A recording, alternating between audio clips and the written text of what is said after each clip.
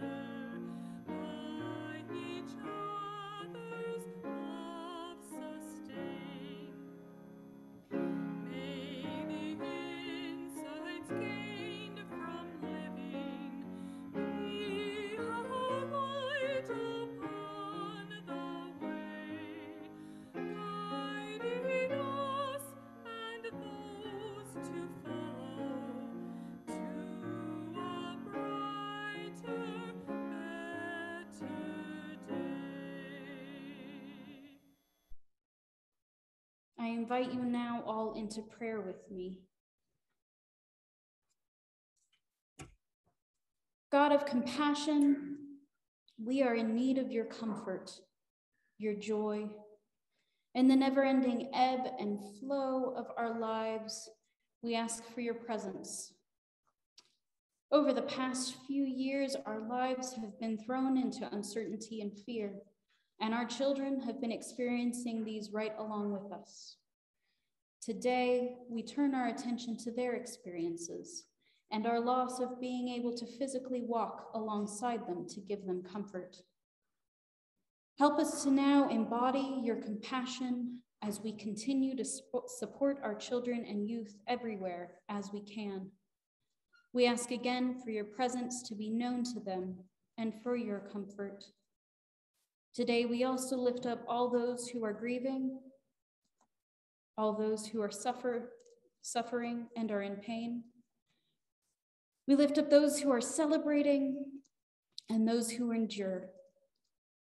We lift up especially places steeped in violence and loss: Haiti, Lebanon, Beirut, Afghanistan, Myanmar. And we remember the children there too, whose experiences we cannot comprehend. We lift up the ebb and flow of our lives to you, gracious God. Amen. Holiness, hovering over the waters of the deep, tide of spirit flowing through creation, surge of breath as we rise and fall through our days and years. Make our spirits fluid and our breath easy as we move through the ebb and flow of this earthly life, through uncertainty and faith, messiness and grace, hardship and joy, this day and tomorrow. Amen.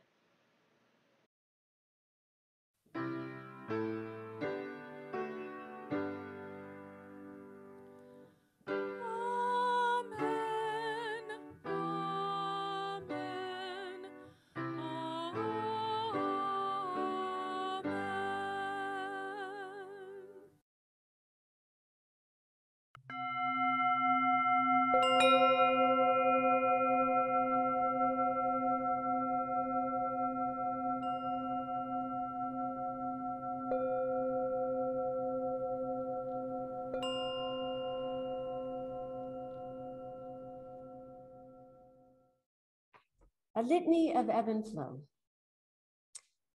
The wisdom of our faith has repeatedly told us, for everything there is a season and a time for every matter under heaven. Everything will ebb and flow. Birth, death. Planting, harvesting. Rupturing, repairing. Simplifying, intensifying. Wounding, healing. Weeping and laughing. Mourning and dancing. Drawing close and giving space. Loving and the apathy of loving gone still. Peaceful compassion and hateful violence.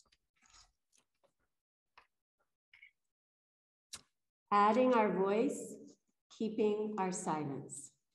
Moving quickly and holding still. Everything has a time and a season. The wisdom of our faith still tells us God stands outside of our time. God blesses our time as well. The past and the future, the present, here and now. eat, drink, have pleasure, and work hard as you can. God will endure.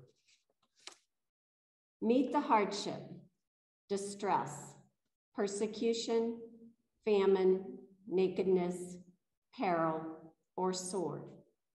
God will endure. Question what to believe and battle faulty powers. God will endure. Neither death nor life.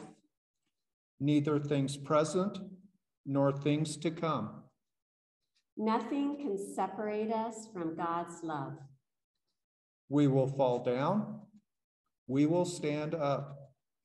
We will sing with weeping, and we will sing with resilience. We will dance our defiance. We will dance our convictions. We will live and we will die. We will experience whatever is in between. And in all these things, nothing will separate us from the love of God, which flows to us and lives with us.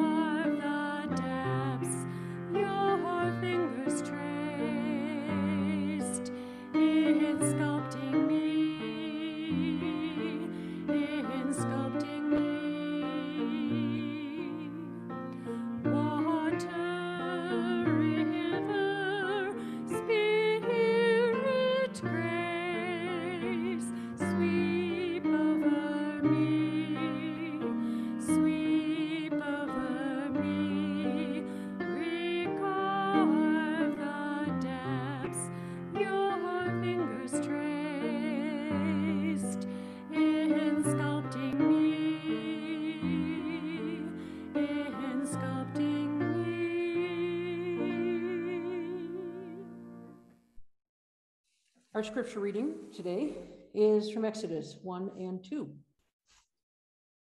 These are the names of the sons of Israel who came to Egypt with Jacob, each with his household: Reuben, Simeon, Levi, and Judah, Issachar, Zebulun, and Benjamin, Dan and Naphtali, Gad and Asher. The total number of people born to Jacob was 70. Joseph was already in Egypt. Then Joseph died, and all his brothers and that whole generation. But the Israelites were fruitful and prolific. They multiplied and grew exceedingly strong, so that the land was filled with them. Now a new king arose over Egypt who did not know Joseph. He said to his people, "Look, the Israelite people are more numerous and more powerful than we. Come, let us deal shrewdly with them, and they will increase in the event of war, join our enemies and fight against us and escape from the land." The Egyptians became ruthless in imposing tasks on the Israelites and made their lives bitter with hard service in mortar and brick and in every kind of field labor. Then Pharaoh commanded all his people, "Every boy that is born to the Hebrews you shall throw into the Nile, but you shall let every girl live." Now a man from the house of Levi went and married a Levite woman. The woman conceived and bore a son. And when she saw that he was a fine baby, she hid him for 3 months. When she could hide him no longer, she got a papyrus basket for him and plastered it with bitumen and pitch. She put the child in it and placed it among the reeds on the banks of the river.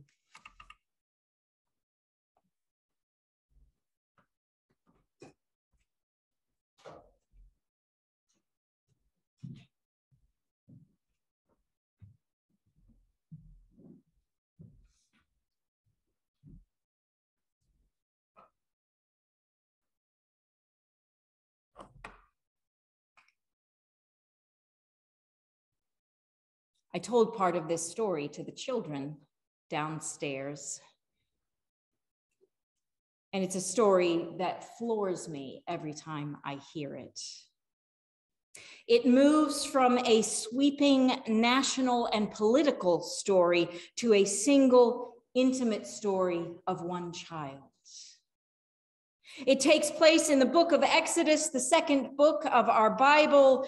The nomadic people of Israel have been formed around and led by Abraham and Sarah, the matriarch and patriarch, and by their son Isaac, and then Isaac and Rebekah's son Jacob, who also was known as Israel.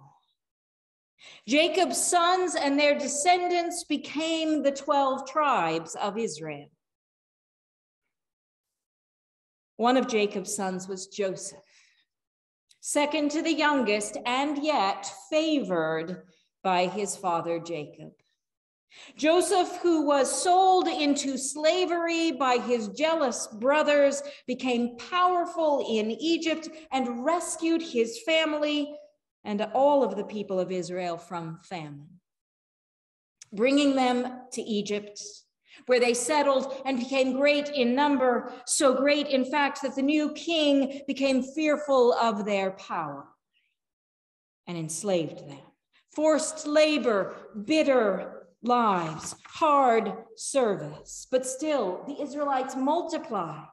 So a ruthless scheme was initiated by the king to force the Hebrew midwives to kill all of the male babies as they were being delivered. In an act of defiance and bravery, the midwives let the boys live. Their names were Shiphrah and Puah, names we should not forget. So he became even more ruthless, commanding all of his people to take every newborn boy and throw them into the Nile. And then the focus of the story shifts. A man and a woman from the tribe of Levi give birth to a son. It is a story that has become a favorite in children's curriculums. Something about the sweet baby Jesus, baby Moses, in a basket among the reeds, with his sister watching over him and being rescued by a princess. It seems a fitting story, worthy of Disney. But that's not the story at all. It is a story that floors me every time I hear it, because the mother in me can only see Moses's mother. I can only see that she is living as a slave in a land where her people once had been free, living in poverty where her people had once had plenty. And into this time and place, she gives birth to a son, living now in terror for her newborn child, knowing there is nowhere that is safe, living now with this child whose life is in constant danger, hiding him for 3 long months, a situation made impossible as he grows. He will be found. So she makes the impossible decision. She lets him go. She places him in a basket among the reeds in the river. I can't imagine this gut-wrenching decision. I can't imagine saying goodbye. This story floors me every time I hear it. The whims and fears of political intrigue and power played out in the heart and mind of one mother. Not unlike the story of Mary and Joseph fleeing to Egypt to escape the terror of Herod the Great after the massacre of the innocent. Now we know the rest of the story. We know Moses and Jesus go on to live and to find their way and to do the things they feel called by God to do. Stand up to Pharaoh, leveraging the power gained by being raised by Pharaoh's daughter and by his own battles within himself. Stand up to Herod Antipas and to those colluding with him by standing with the people in their oppression and by facing his own temptations and fears. We know the rest of the story, but Mary and Joseph didn't have this knowledge. Moses' mother didn't have this knowledge. They were nobodies in a world that threatened their very existence and the existence of their children. And they did the best that they could. For Mary and Joseph, it meant leaving their home behind, political refugees in a strange land. For Moses' mother, it meant saying goodbye to her son, leaving him to a fate she could not imagine. Then by the cleverness of her daughter, possibly Miriam, she is able to nurse him until he has been weaned, but then has to release him once more back into Pharaoh's household. We know the rest of the story that they did not. We know the story of resurrection and the story of crossing the Red Sea and the story of reaching the promised land. We know the stories of grace and hope and freedom and plenty, each of which arises out of these stories of loss and despair and oppression and need. Our scripture understands that the political and the personal are intimately tied together. What happens in our world plays out with specificity in countless lives, and children are too often the ones who suffer. I think we understand here at Cairn what this means and what this looks like. I think we try to live within this tension. That on the one hand, the world is a terrifying, brutal, greedy, violent place. That the powerful, the Pharaohs and the Herods are terrified of losing their power.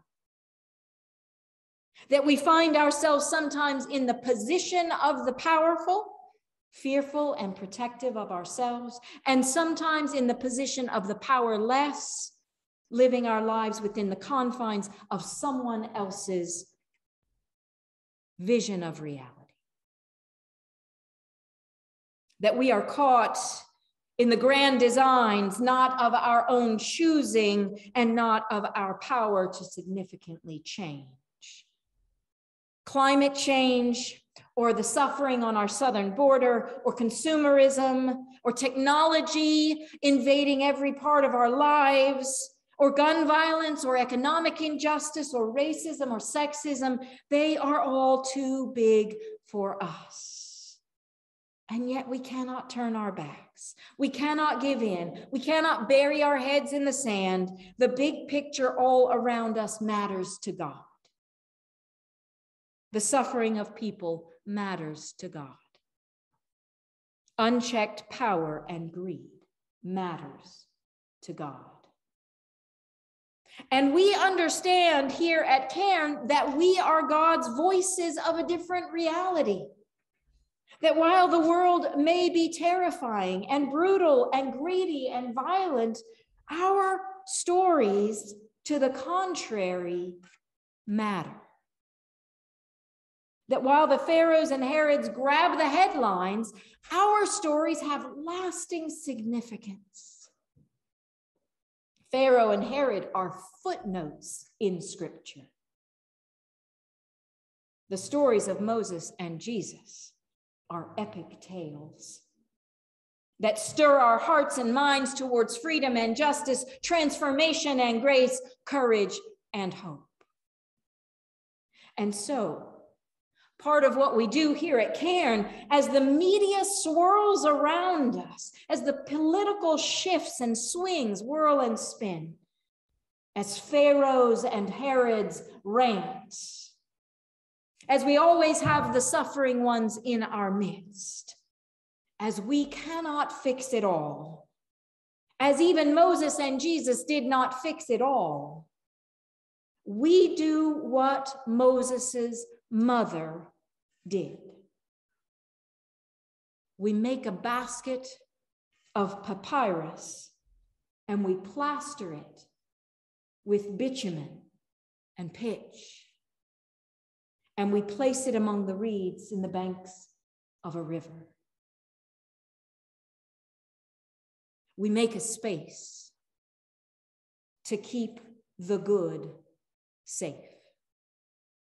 to keep the stories of freedom alive, to cradle that which is beautiful and grace-filled, to keep hope alive, to make sacrifices for the safety of others, spaces where we do not collude with evil, spaces where we find the courage to do what is right, spaces where we do not know the outcome, but we step into the situation we have been given. Spaces where grief is released as love, fear is released as hope, and we let God do the rest. And our hope and grace and courage and love and beauty and sacrifice and fear bob around in the ebb and flow of the waters, brushing up against the tall reeds and the political intrigue.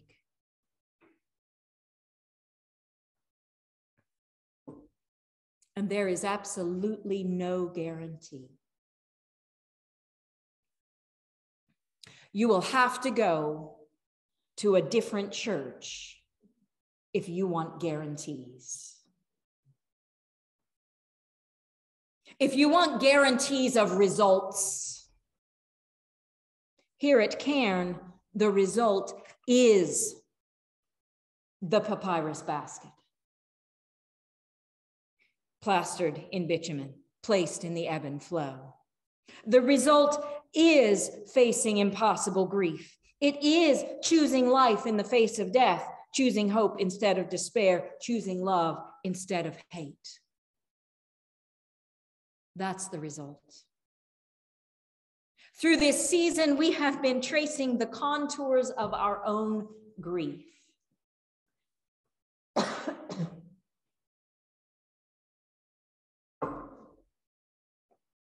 The loss of this sacred space for 73 Sundays.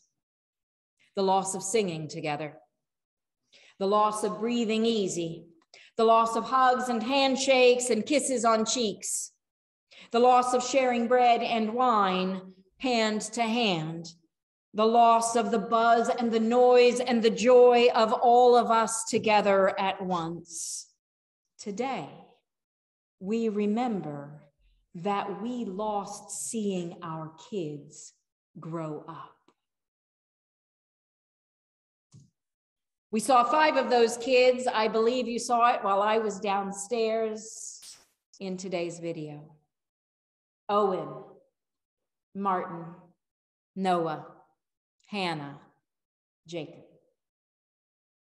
Each of them so very different, so grown up compared to 18 months ago. We missed getting to see Jin Charles in those beautiful, tiny, early days following his birth.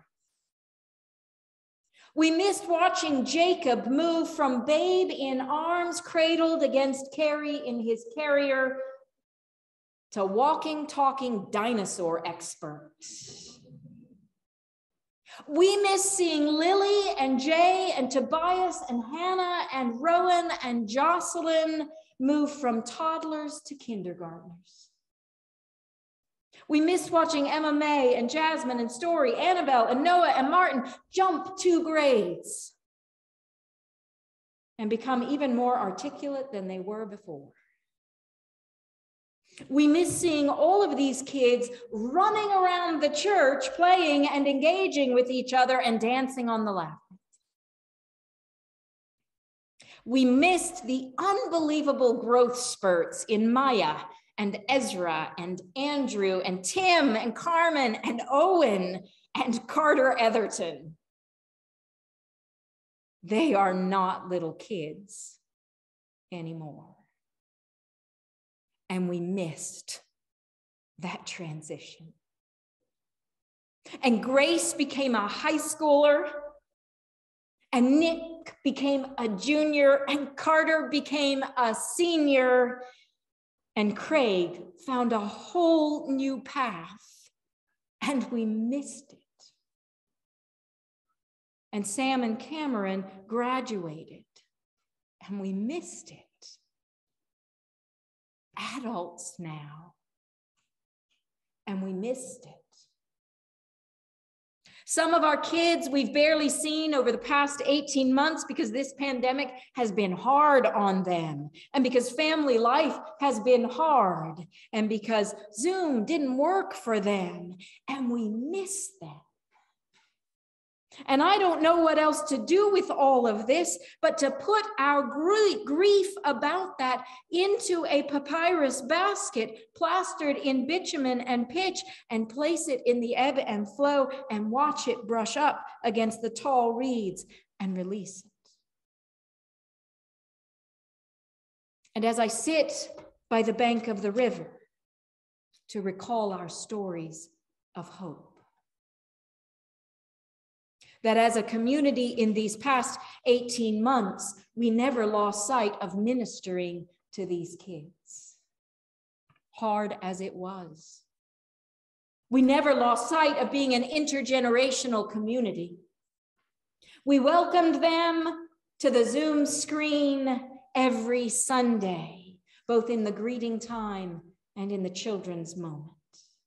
We came up with a Zoom Sunday school program. We hosted special youth events and games online. We celebrated birthdays, graduations, and the new school year. We had Halloween parties and Easter egg hunts in the fresh open air. We interacted with our kids during breakout rooms, looking at their artwork, hearing their stories. In some ways, perhaps we even got more time to interact with some of our kids than ever before. Grace in the midst of grief. When I look back on these 18 months, our journey through a global pandemic and in a world of national and political struggles, and our journey as a small community committed to raising these children together, I am grateful for our papyrus basket that we've shaped together. I am grateful for the ways we have kept courage and hope. And I am grateful for our small and beautiful story. I am grateful that we have all been Moses's mother, holding space for a hopeful future. Amen. I invite us all now to join together in singing our hymn of response, God of our life.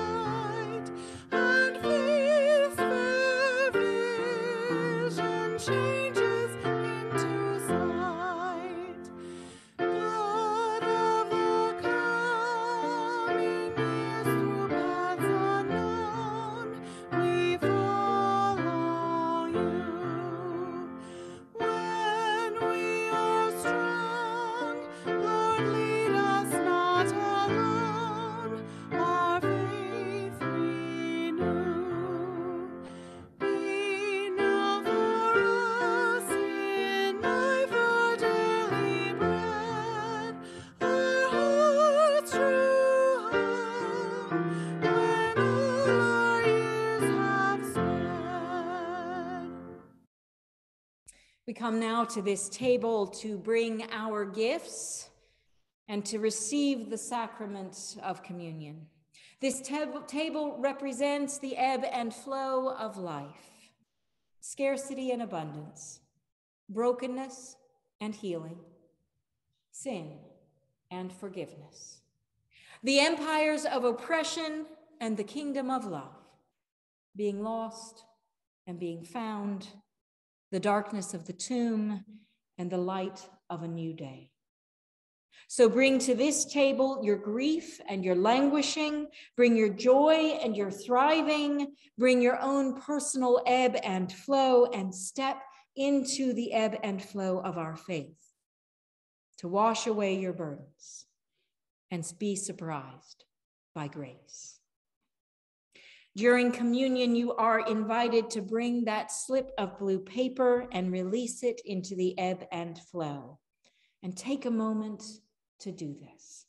You can place it anywhere on the table, in the bowl with the water, the bowl with sand, or around the cairn, or at home in the special place that you have set aside for these slips of paper. Let us now prepare our hearts and our spirits as we sing together our communion hymn. This is a day of new beginnings.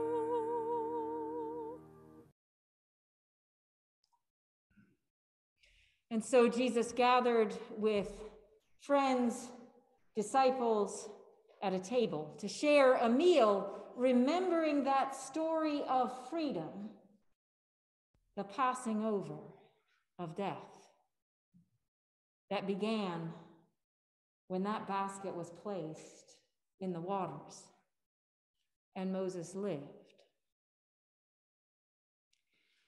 At that feast, Jesus took some of their common bread, and he gave thanks, and he broke it, and he gave it to them, saying, "Take and eat. This is my body."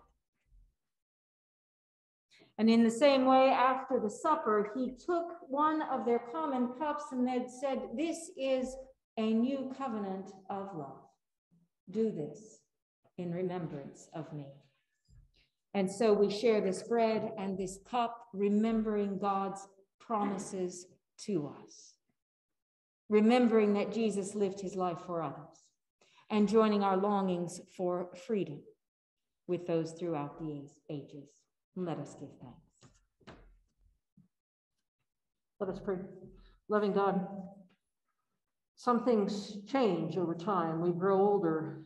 Our children sprout up in front of our eyes or when we're not even looking.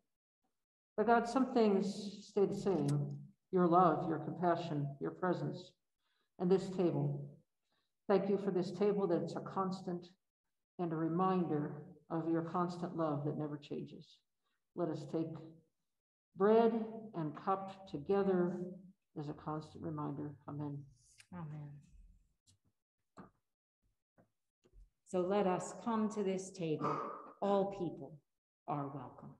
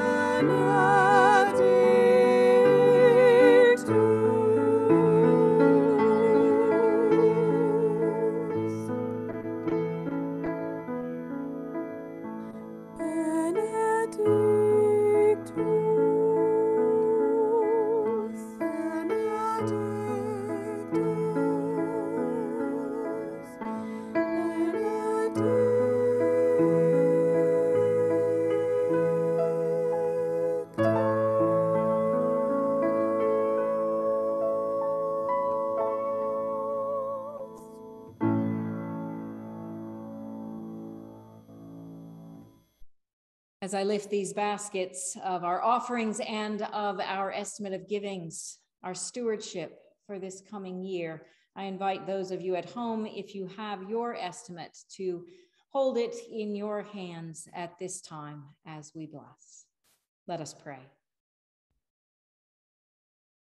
O God, we come with gratitude. Gratitude for this day and these offerings, but gratitude also for our history, for our memories, for our life together, for our children, for this time where we have been apart and found ways to be together, for this time when ministry has been difficult and yet we have continued in acts of service and justice and love. So gracious God, also bless the promises made this day for our future, the commitments to continuing the work of justice and compassion in this place. May all of these be multiplied for goodness and for love. And we pray these things in Jesus' name. Amen. Friends, hear now the good news of the gospel. In Jesus Christ, God's grace is revealed to heal our brokenness, to forgive our sins, and to set us free from all that would oppress us. And let God's people say, Amen. I invite you now to stand in body or in spirit for our closing hymn, Creator God, Creating Still. Let us sing together.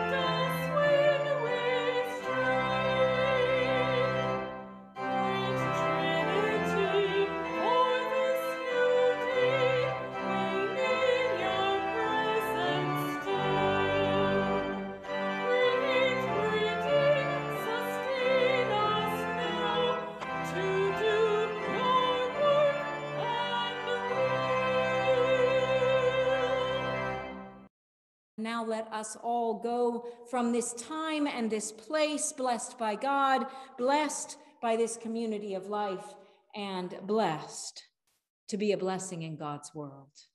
And may the peace of God be with each of you.